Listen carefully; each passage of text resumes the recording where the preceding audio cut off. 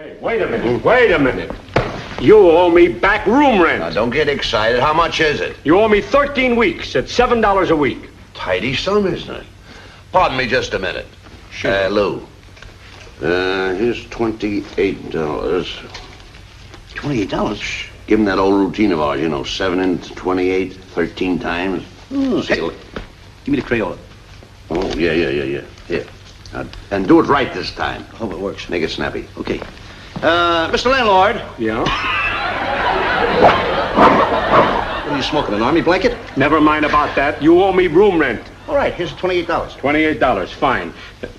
Just a minute. You owe me 13 weeks at $7 a week, and that happens to be a lot more than $28. Well, that comes to $28. Did you go to school? Yes, sir. Do you mean to say that you can prove that 7 times 13 is 28? Well, it's got to be. Certainly it is, because Mr. Rabbit and I, that's $28. That's what you get. If you can prove it, I'll tell you what I'll do. I will give you the room rent for nothing.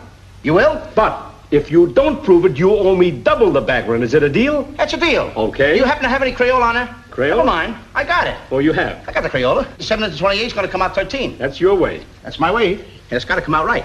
Now, first, I put down a 7. Right. Now, I'm going to divide the 7 into 28. Yeah. I put a 28 there. Okay. Isn't that cute? Now, here we go. 7 into 2. 7 will not go into 2. It will not. That's a very big 7 to push into that little bit of 2. As you say it is. We ain't going to hurt that little 2, are we? Of course you won't. So we take the 2. Open your hand. Yes. And I put that 2 right there for safekeeping. But don't drop it and don't lose it. Now, 7 into 8. Once. I put the 1 over here, 1 over there. Now, we're going to carry the 7 because it's very big and it's getting heavy on my shoulders, and I'm going to drop the 7 under there. Now, 7 from 8 is 1. Is 1. I put the 1 down there. Mm-hmm. Now it comes. Would you mind opening up your palm of your hand, please? Or would you like to use that 2? Open it up. Give me that 2. You've had it long enough. I'm going to put that 2 right there. Now, 7 into 21? 3 times. That's right. 7 into 28, 13. Good enough? Wait a minute. You have to prove this even better than that. You can prove it very easily by multiplication. You mean you want me to multiply it? No, not multiply. Multiply. Multiply. Multiply.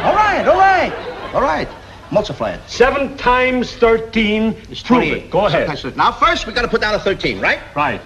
There's a 13. Times 7. Times 7. Right. 7 weeks times 13, right? 7 times 3. 21. 21. 7 times 1. 7. 7. 7 and 1. 8. And 2 to carry. Wait a minute.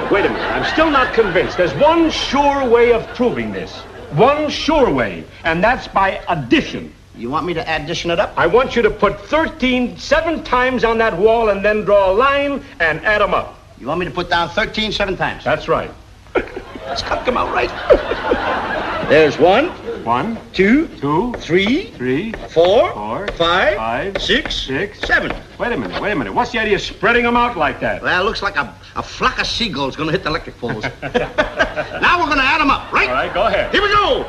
3, 6, 9. Wait a minute. Let me do the adding this time. Good. Come out right. Well, 3, 6, and 9. Just a minute. I will do the adding. Then there'll be no mistake. Yeah? All right? $28 here. All right? Sure. Now. Go ahead. If you had it up, go ahead. 3, 6, 9, 12, 15, 18, 21. 22, 23, 24, 25, 26, 27, 28.